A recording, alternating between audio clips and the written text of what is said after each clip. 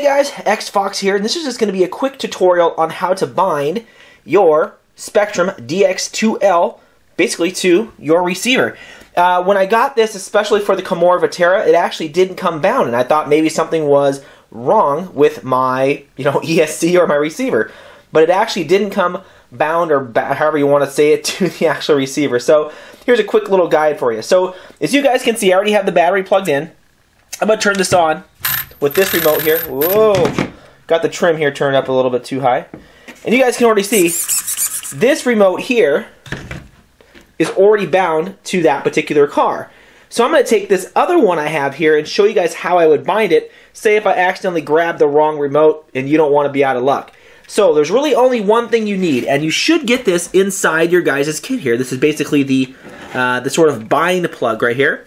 And the bind plug is going to go into, if you guys can see this, it's going to go into sort of that loose one that's hanging out there. You guys can see this. You guys should have the one that goes to the ESC and the servo, and then of course you're going to have this one that's just sort of sitting out here. And I'm going to turn this all off and plug it in here just in a second.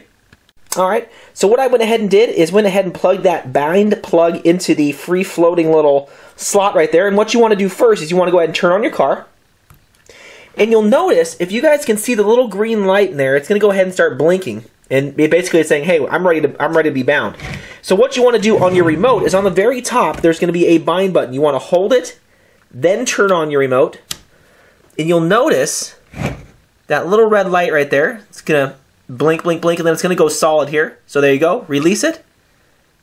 Now, you should be good, but what I typically will do is turn off everything.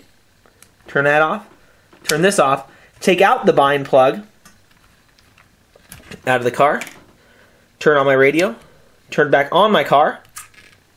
And give it a... Oops. Let me set the adjustments here. And you should be ready to go. Now that's the easy way to go ahead and set it. Hoping this helps some of you guys out there to quickly bind your radio to your DX2L. Thanks again, guys.